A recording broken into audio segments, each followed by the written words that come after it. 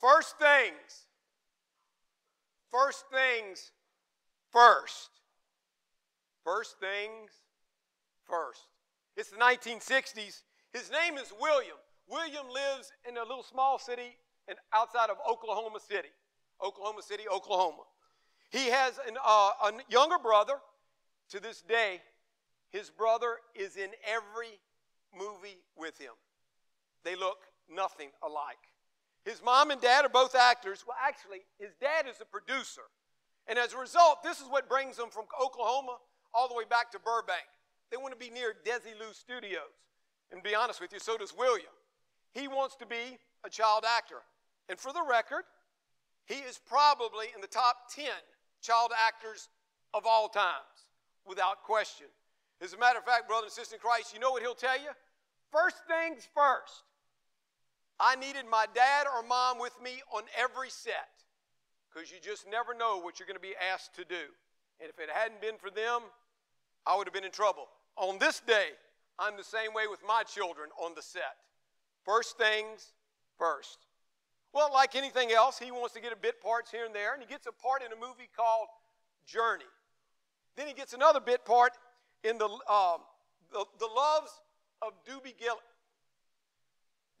Gillis. I'm thinking Doobie Brothers, brother and sister in Christ. That's why I got that wrong. This is the third mass in a row I got that one wrong. Dobie Gillis. Then after that, he gets in another one called The 11th Hour. And, you know, they do okay. It was kind of give or take, but it was John Wayne is the one that sets the table in the movie The Shootist. And because he gets that one, he gets a movie in another movie called Night Shift with Henry Winkler. If you hadn't seen it, it's quite the comedy. It's actually quite well. But then as a result of it, he gets in this this comedy. And he does it for about, I bet a decade.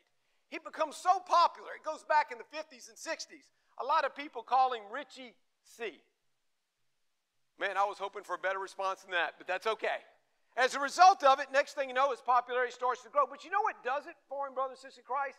Is that opens the door. And he'll tell you, the only reason I acted is because I wanted to be a producer. Man, he's done and produced movies, Splash, Cocoon, Apollo 13. Man, A Beautiful Mind, which I got to tell you is a great show. Then he also does Cinderella Man.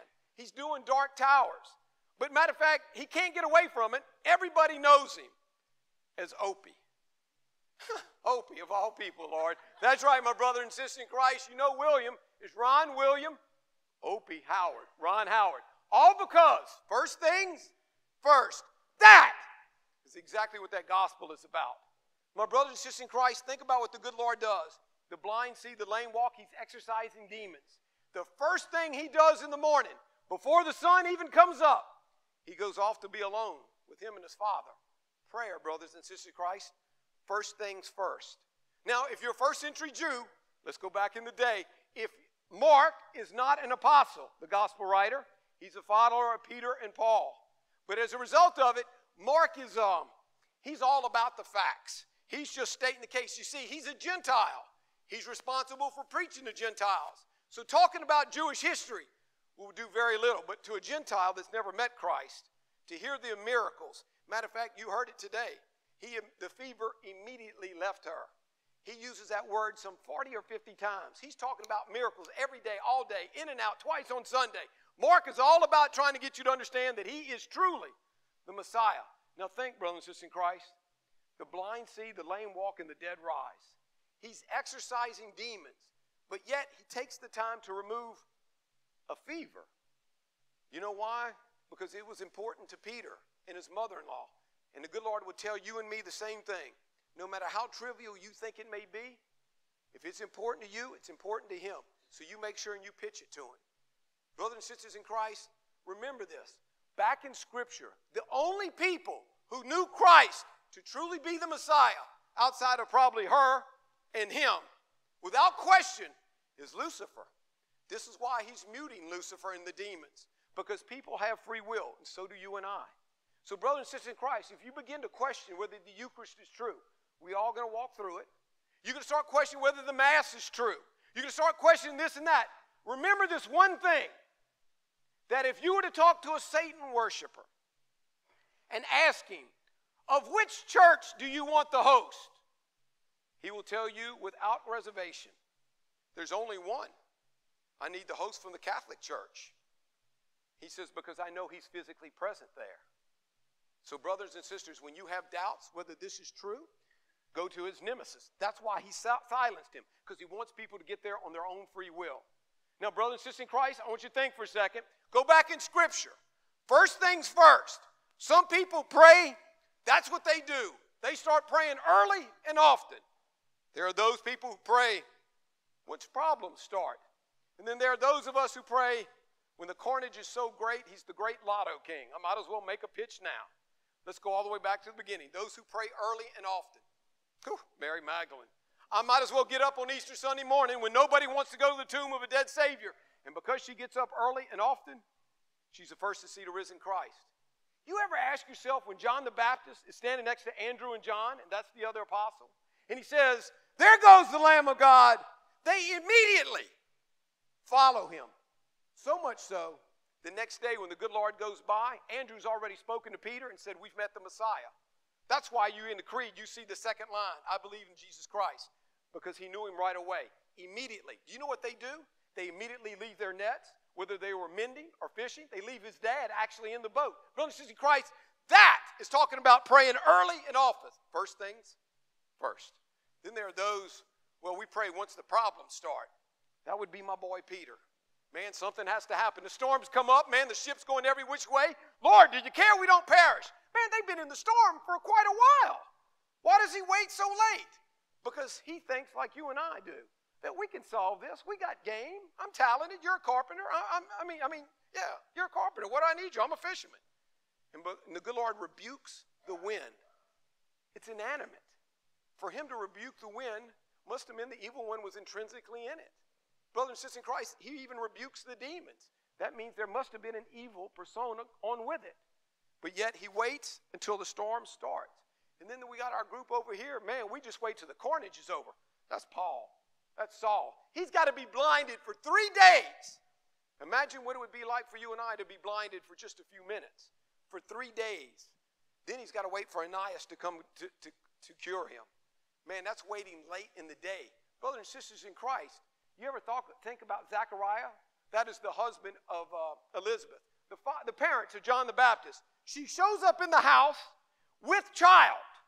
John the Baptist, in the womb of Elizabeth, immediately knows that he's present because he begins to dance in the womb. Even Elizabeth gets it. She says, how could it be that the ark of our Lord come to me? The same words King David said 1,000 years before. And the only one that doesn't get it? The high priest himself, Zechariah. It takes him 6 months to figure it out. And when he finally figures it out, he can speak. He's muted for 6 months. Brothers and sisters in Christ, now here you and I sit 2,000 years later. Which category? Do we pray early and often? First things first. Or do we pray only when problems start? Or we see him as the great lotto god and we only pray to him after the carnage, as if there's nowhere else for us to go. Brothers and sisters in Christ, and you wake up in the morning. First things first, what do? Do you turn on the television? You're expecting good news. You can get the bad news later in the day, brothers and sisters in Christ. Well, man, I got to check my emails and text messages. Now, that's a heck of a way to start a day. Man, brothers and sisters in Christ, well, maybe you need to read the sports page or the front page. How about if we start out and the first thing in the morning is we just say one prayer. As our feet hit the ground, we sit on the edge of the bed, and God bless us if we kneel and say, Lord, here's my prayer to start the day. Well, no, you got to understand, Father, I got to have breakfast first. Okay. I got to have my coffee first. Actually, I can understand that argument, so I'm with you on that. But then immediately I need to go where I can be quiet, and in one place in my house where I can pray, where I will not be disturbed, and pray quietly. And I start my day. Because you know, when are you going to start? You're this group over here, right before trouble starts, you're on the way to work. You know how much love is waiting for you when you open that door. You're going to start praying now because you know trouble's on its way. Or do you wait till you walk in the door and that love fest just begins? It's the emails, it's the text messages, it's this, that. My brothers and sisters in Christ, you got to start it first and foremost. For all you young people taking tests. Well, man, I'm going to pray right before I take it. Don't worry, the good Lord's going to pass. A friend of mine takes the test. True story. Every answer is God knows, God knows, God knows. Great answer. Teacher send back, God gets 100, you failed. Brothers brother and sister in Christ, first and foremost, remember, you and I only have one job. One job. We have many professions. It's a simple science. We came in the world on this day. You and I are going on this day. These are non-negotiable dates. And as a result of that, brother and sister, on this day that you and I pass, your degrees will mean absolutely nothing. Your income and financial statement means even less. Your job status, your camp, your car, your boat, your golf clubs, don't you have to worry about it. It'll be given to every niece and nephew that will destroy it within the month. And you know what's amazing, brother and sister in Christ? And there you and I stand, naked and alone, and we will be judged. And then there will be nothing left. And the question is going to be is first and foremost, your job is to make it to heaven. That's your only job, to bring you and your family and your children to heaven. That's our job, first and foremost. And the only way to make sure we get there is we first and foremost start out every day with prayer. Please remember this. The fight takes place here on earth. If your wife or your husband or your children do not make it to heaven, you will never know it. You cannot be sad in heaven. Therefore, you will have no memory of them. Think what I just told you. The fight is right here. You cannot be sad in heaven because we will stand before the face of God. So if a relative or somebody close to us does not make it, we have no memory of that. We can't because we can't be sad in heaven. So my brothers and sisters in Christ, you and I have one job and one job only. We got to make it to heaven. And the only way to do it is first and foremost to start every day in prayer. Think about it. You do one prayer in the morning, one before each meal, just a quick prayer, and then one before your head hits the pillow. You said 5 prayers in the course of a day. You do anything 5 times and see where you sit in the world. I promise you, it will change your life. The grace will grow. You'll be able to take hits you never thought you could before. Things that used to irritate you won't even be a blip on the radar. My brother and sister in Christ, I leave you with this. It is not a case of prioritizing your schedule. It is not a case of prioritizing your schedule. It is a case of scheduling your priorities. First things first.